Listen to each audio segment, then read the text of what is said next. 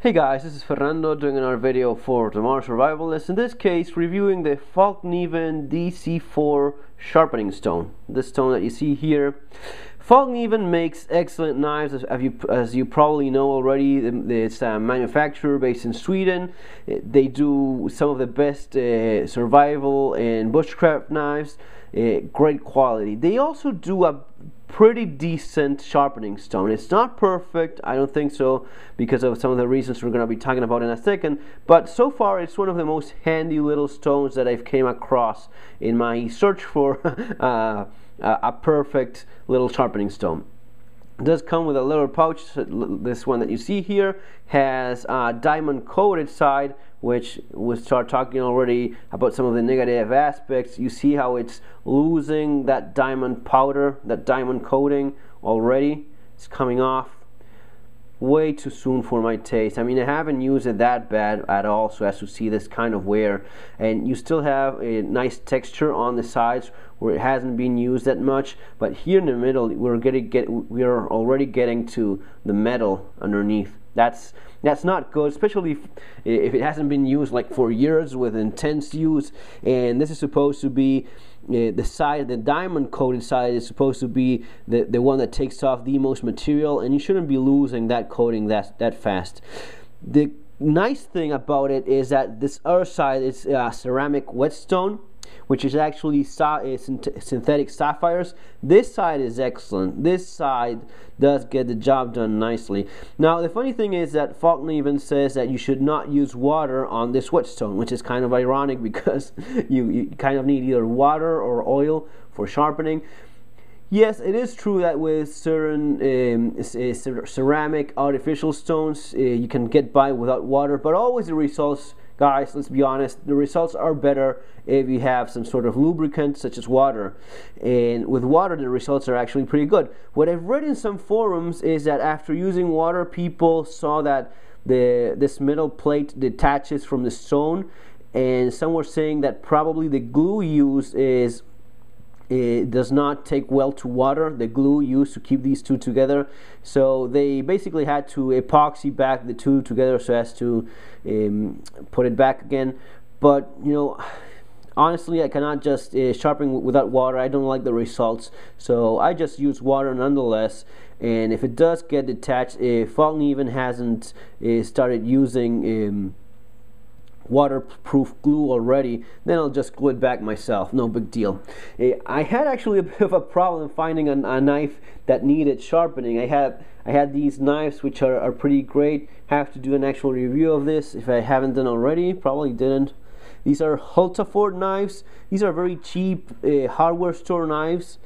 It's carbon steel, a typical puko knife, probably made in Sweden as well. Carbon steel, not much information besides that, but these are already pretty sharp. I really cannot start sharpening this stuff when it cuts this way. You know, it makes no sense. So that's one of the problems I have. Most of my knives are very well kept, very sharp. So when actually needing to find one, I have to look for something. In this case, I found this little knife, which has it came from Argentina. A little bone handle there. Some mystery steel used. It is sharp enough, but you know, not that much. You can actually put your thumb in there and not get cut. So I'm going to be sharpening this basically for demonstration purposes. The stone is 100 millimeters, 10 centimeters by 32 millimeters. Costs 25 bucks, give or take, in Amazon. The price is right for what it is.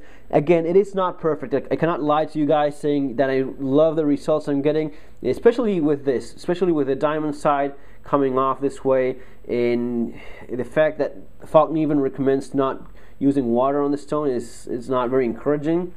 But let's do it for a second, see what we get. This is a very small stone.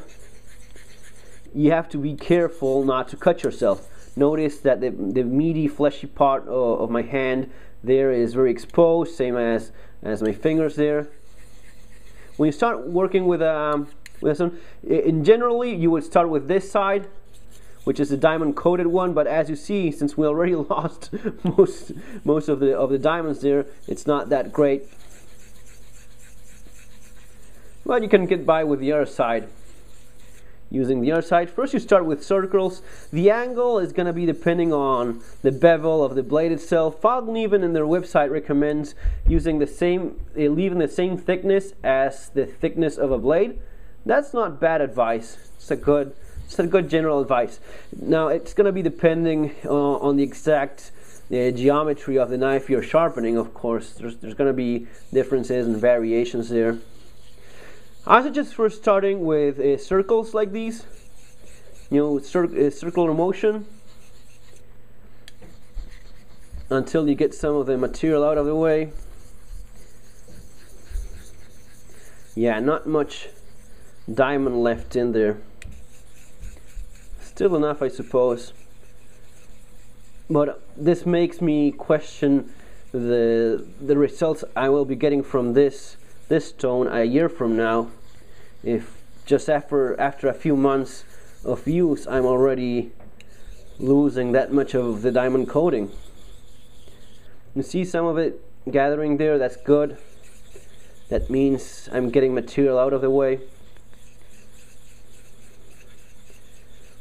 This takes a lot of practice, and I get it that a bigger stone properly done using a wet rag so as to keep it steady on a nice table and such is better, but this is probably what you would end up doing in the field. If you have a small stone in your backpack on the go, you will not have a nice table to get the job done. You will have something like this.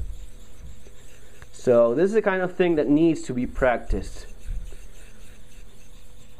It's surprising the amount of people that call themselves knife fans, knife collectors, but they cannot sharpen a knife this way.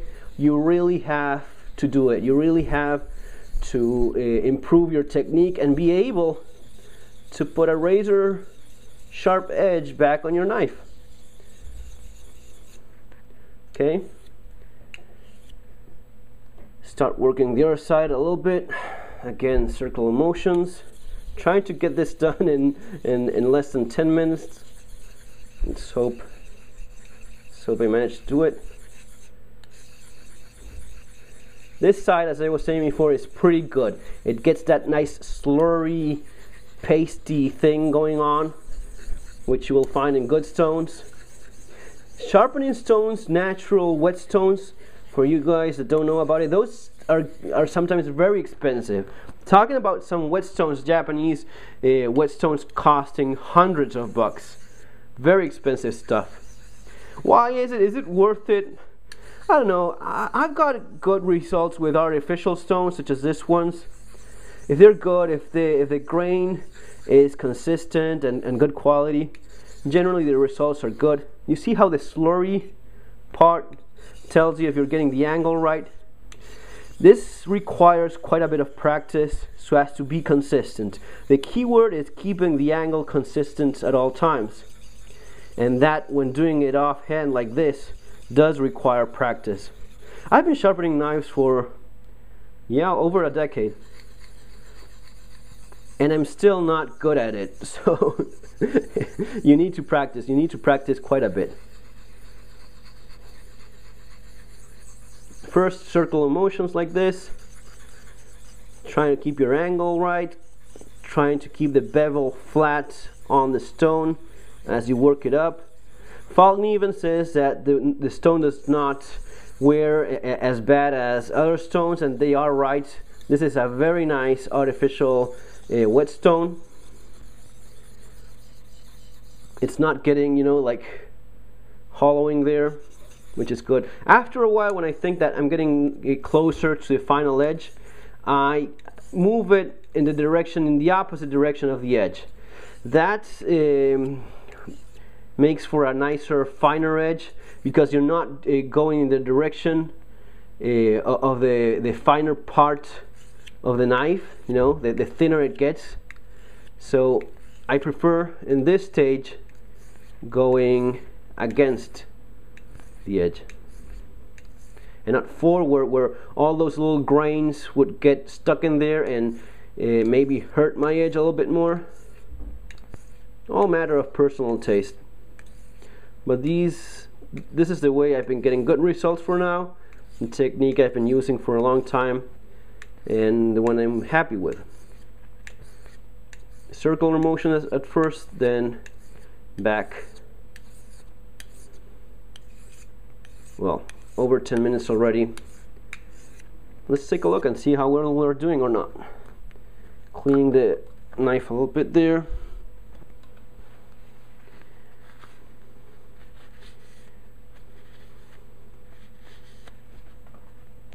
What you can do is actually use the leather sheath. If you're not too picky about it, you can use it so as to strop it a little bit. Ideally, you would use this side. It has a bit more something like that. Yeah, not that great. Let's try it out. See how we're doing. Well, still not great, still nothing to brag about, but it does cut. You see how the paper is not a nice, perfectly even cut. It is a little bit more jagged. That's not great, but you know, little by little you do get there. Basically, guys, that's the technique. That's the technique you want to be working on. Yeah, definitely not perfect yet, but you know, if for a knife that was pretty much without any decent edge in 10 minutes, that's pretty good. You will need like 10 more minutes so as to get a nice result, but that's the technique you have to be using.